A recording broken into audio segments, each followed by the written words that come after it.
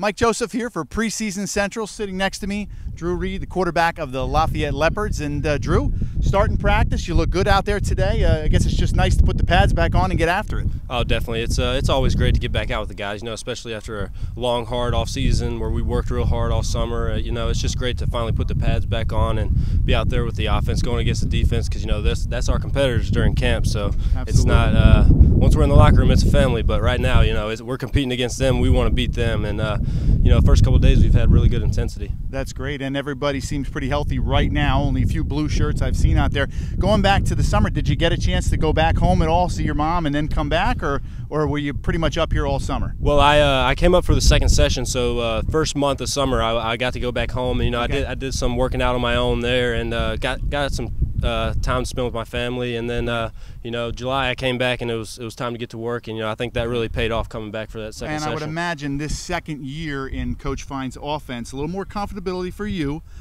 Be able to make some more checks at the line of scrimmage. And one of the sessions I saw, you guys had a little up tempo. Tell me a little bit about that. Right. Yeah. That's just one of our tempo periods. We can stay on the line. It's no huddle. We just coach signals the tempo, and I just yell it out to everybody. And it's just real quick. We can catch a lot of guys off guard like that, and it's really good for us. When against certain teams that we notice don't handle it as well as others. And doesn't allow the other team to substitute, maybe right. get an extra DB in, right. a linebacker out. Maybe you can take advantage of that if you got the three wide personnel, with Ross behind you. So, and that's similar to some of the stuff I know you did in high school, so there's got to be a little comfort zone there for you. Right, I'm definitely comfortable going no huddle, and I think it fits perfect with our personnel here, with Ross being so great out of the backfield, catching the ball. And, I think it's something we can really use effectively even more this year than we did last year. Okay, so your comfortability level is high. There's got a lot of leadership out there. I hear Luke Charlanzio, a lot of vocalness out there. It seems to be a lot of communication going on.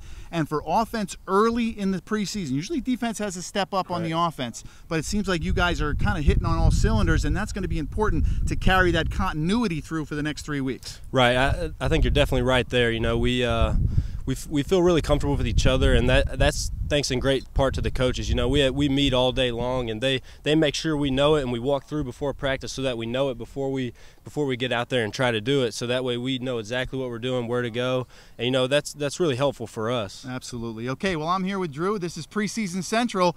Good luck this year, Drew. We're going to go get him. Mike Joseph, see us all on GoLeopards.com.